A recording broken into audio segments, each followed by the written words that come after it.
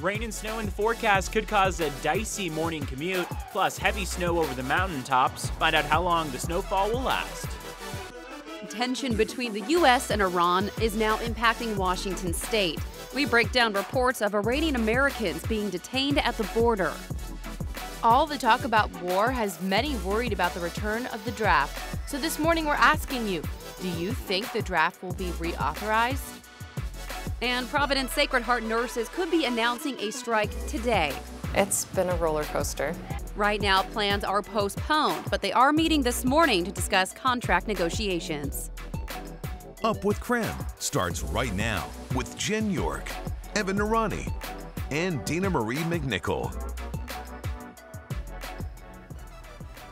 5 a.m. now on our Monday morning. The Seahawks are advancing in the playoffs. The team beat the Philadelphia Eagles yesterday, 17-9. Seattle's victory was led by Russell Wilson and DK Metcalf. The Seahawks will face the Green Bay Packers on Sunday. Oh, that'll be a fun game as well. Yesterday was a fun game. Wasn't sweating it too much there at the end. That's right, and Gonzaga won too. Yes, I was at the game on Saturday. We were... That was a close game. I was going to say, I heard it was very close. It was a great game to be there, and Pepperdine's a really talented team, but obviously Gonzaga's better. There we go. I love it. Hey. Well, good Monday morning. Great to have you with us now. Our team back together for the first time. Right? All of us together in nearly a month. We're so happy to be here with you this morning to kick off the new year. That's right. Happy 2020, guys. That's right.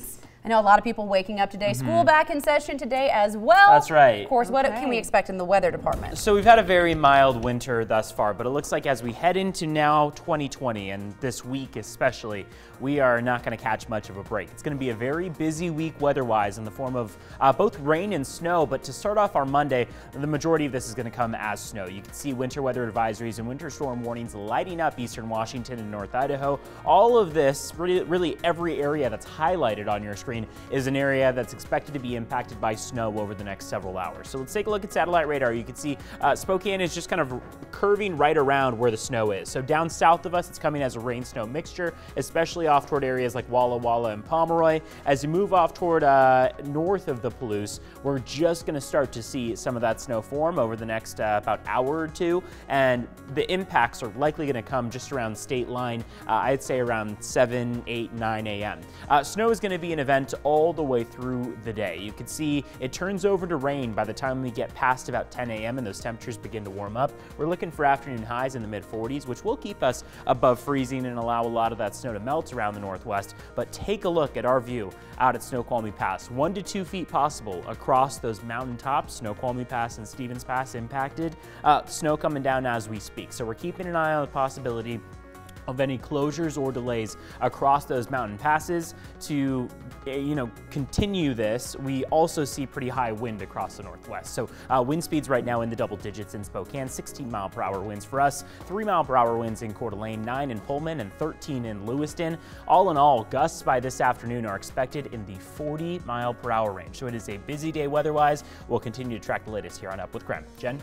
All right, Evan, thank you so much. 5:03 now. This morning, there are reports of Iranian Americans being detained at the Washington border, and it has the attention of Governor Inslee.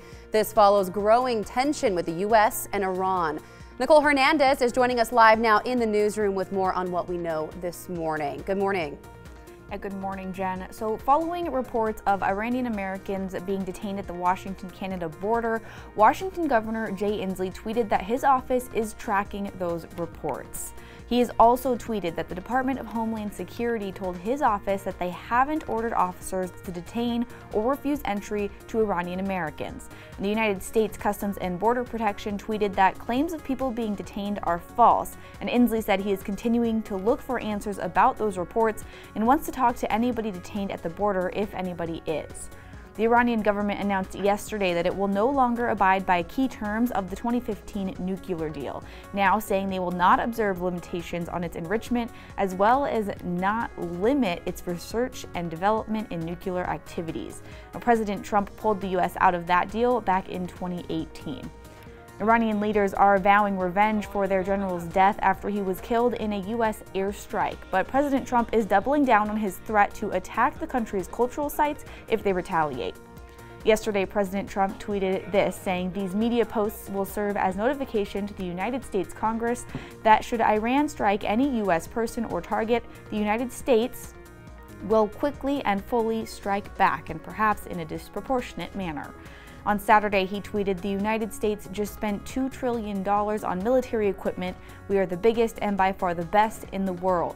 Secretary of State Mike Pompeo said the Trump administration made the right decision to take out the terrorist. The Iranian leadership needs to understand that attacking Americans is not cost-free. House Democrats will vote on a war powers resolution this week to try and limit the president's military actions. For now, though, the U.S. has more troops on the way to the Middle East, but yesterday, Iraqi's parliament approved a plan to remove all American troops from its soil. President Trump is threatening harsh sanctions against Iraq if it actually removes U.S. troops. All right, Nicole, thank you so much. We'll continue to track that story this morning here at 5:05. Into your other headlines this morning, a water quality advisory is in effect this morning in Boundary County. This is after a train derailment last week led to diesel fuel leaking into the Kootenai River. Experts recommend not using water directly from the river. Meanwhile, crews are still working to contain and recover fuel in the water. They did manage, though, to keep it from flowing downstream. The Bonners Ferry Municipal Water Supply, Cabinet Mountain Water, and other public water services are not impacted by that leak. This morning, the Ferry County Sheriff's Office is searching for a wanted suspect with multiple warrants. Deputies say 30-year-old Cassandra K. Burkhart has warrants in Ferry and Spokane counties. Investigators say she is from Spokane but was last seen in Orion. Now, information on her whereabouts. They're asking for information on her whereabouts. You're asked to call the number at the bottom of your screen. A new report shows Idaho's economy is strong. Right now, it shows Idaho has some of the fastest growing home prices in the nation, but it also shows income is growing at a slower pace. In addition to the recent population boom, experts say this will impact the state's affordability in the future. Gonzaga freshman Brock Reve is leaving the team. School leaders confirmed he is no longer on the team's roster, and they say it was his personal decision. He's a standout from Kittitas. They add he has not practiced with the team since November. Well, that's your morning rush. More news in less time. Let us know what's happening in your neighborhood by using the hashtag #UpWithKREM on social media.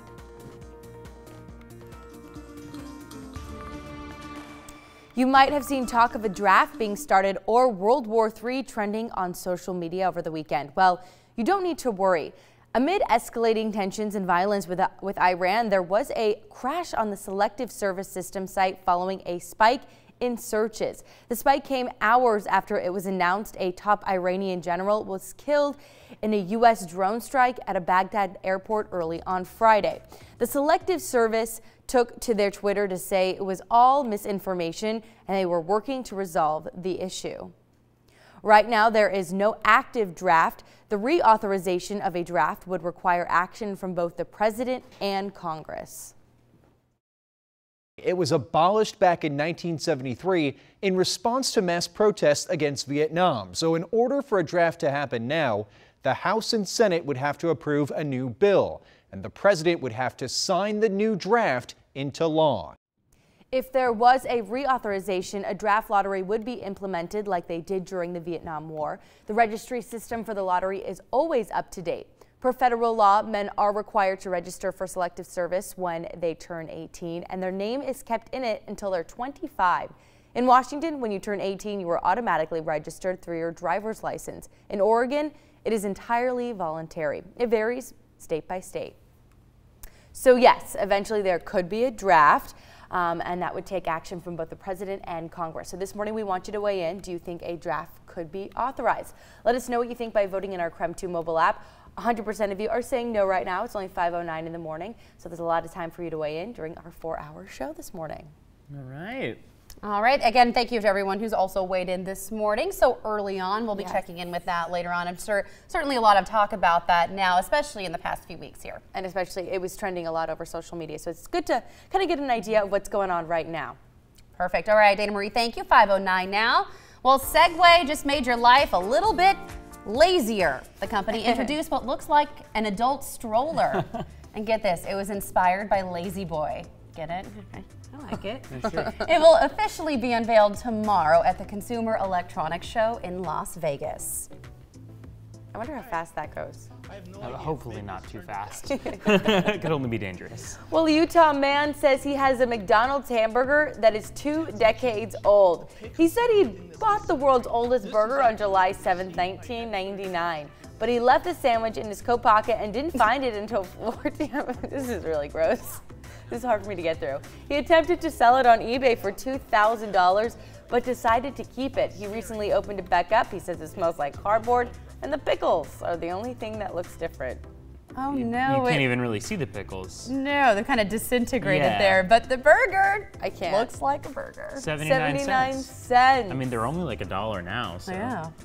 He's not really. Inflation doesn't really I take know, it. right? Exactly, right? Not too much of a return on his investment there. All right, well, Iron Man warned us, and it happened. The actress who played his daughter in Avengers Endgame took Captain America's shield sledding.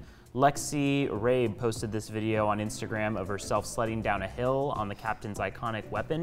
You might remember in the movie, Tony Stark returns the shield to Steve Rogers. I don't know what any of this. I don't You're know. gonna have to use your imagination. There's a shield in there. There's some something sledding. with a shield. Someone named Steve Rogers.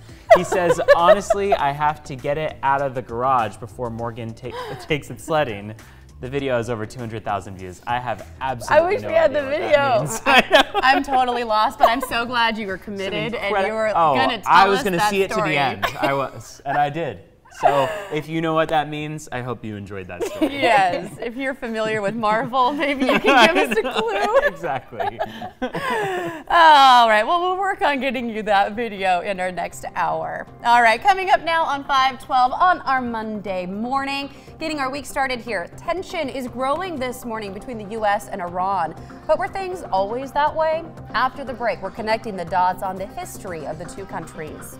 And nurses are threatening to strike here in Washington, including at Spokane's Providence Sacred Heart Medical Center. In the next half hour, what an announcement today could mean for nurses here in the West Side.